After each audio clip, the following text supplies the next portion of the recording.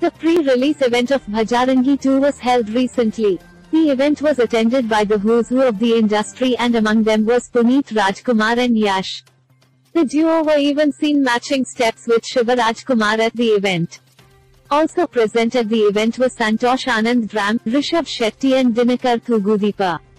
Meanwhile, Puneeth Rajkumar suffered a heart attack on Friday, October 29, and was admitted to Vikram Hospital in Bengaluru. He is currently in the intensive care unit (ICU). A group of doctors is constantly monitoring him and treating him. As soon as fans heard the news of his hospitalization, they shared his videos from the event.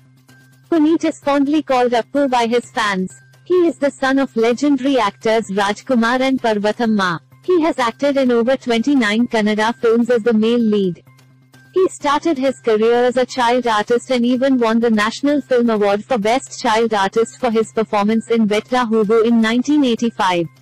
He won the Karnataka State Award for Best Child Artist for his performances in Chalisuva Muragalu and Yeradu Nakshatragalu.